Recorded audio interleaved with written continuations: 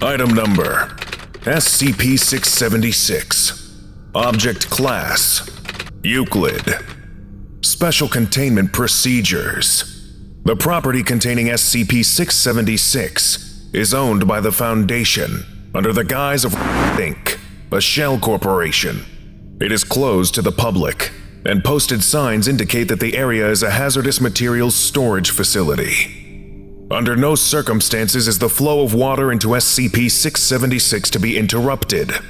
Backup tanks of water are to be used to supplement the stream's flow in the case of an obstruction. Vegetation is kept clear in a 10-meter channel along the course of the stream to prevent unanticipated interruptions.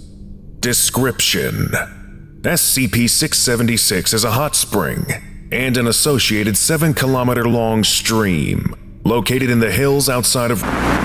When it was discovered by the Foundation, the basin of the spring was approximately 2 meters wide, but it has since expanded to over 90 meters in diameter. The stream stretches from the river to the hot spring. Although the spring is 750 meters above the river, water in the stream flows uphill from the river to the basin. Its temperature begins at an ambient 22 degrees Celsius at the river and gradually rises as the stream ascends, reaching 82 degrees Celsius as it enters the hot spring. Water removed from the stream exhibits no atypical properties and flows downhill normally if placed on an incline. Water added directly to the stream moves against gravity, as does any detritus carried in the flow. Despite being continuously fed by the stream, the water level in the basin remains constant, suggesting that it drains into the bedrock below. The water in the basin is between 81 degrees Celsius and 84 degrees Celsius, as measured by IR sensor. More direct means of assessing the temperature cannot be used, as any object placed into the water disintegrates. Small items and organisms caught up in the stream are continuously deposited and dissolved in the hot spring. The reason for this is not known.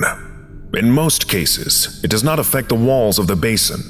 All tested materials introduced to the spring begin to fall apart immediately, dissolving completely within a few seconds.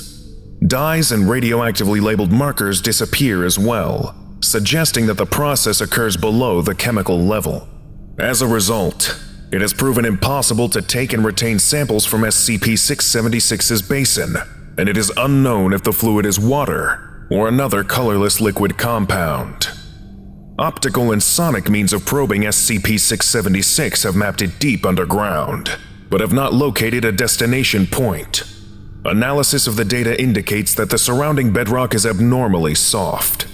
This may be related to the high incidence of localized earthquakes detected in the area and the periodic shifting of SCP-676's subterranean channels. Experiment Log 676-1. Testing the effect of withholding the flow of water to SCP-676. The water feeding SCP-676 was blocked at the junction of the stream and the river. The last of the water drained into the basin at 13:24:02 local time. For 3 hours there was no response, and water level remained constant. At 16:41:57, the walls of the basin began to disintegrate, widening the aperture steadily. This proceeded for 12 minutes, at which time the supervising researchers decided to unblock the stream. By the time flow was restored at 18:03:19, the basin had grown in diameter by 4,000%, swallowing 4 structures and the majority of on-site investigative equipment. No lives were lost. Since the incident, localized seismic activity has intensified, and the stream's flow has increased by a factor of 200. Containment procedures were updated, and SCP-676's object class elevated to Euclid. Lesson complete. If you missed the previous orientation, go watch SCP-675, Shadows Through the Window, right now. Or for the complete course, watch this playlist.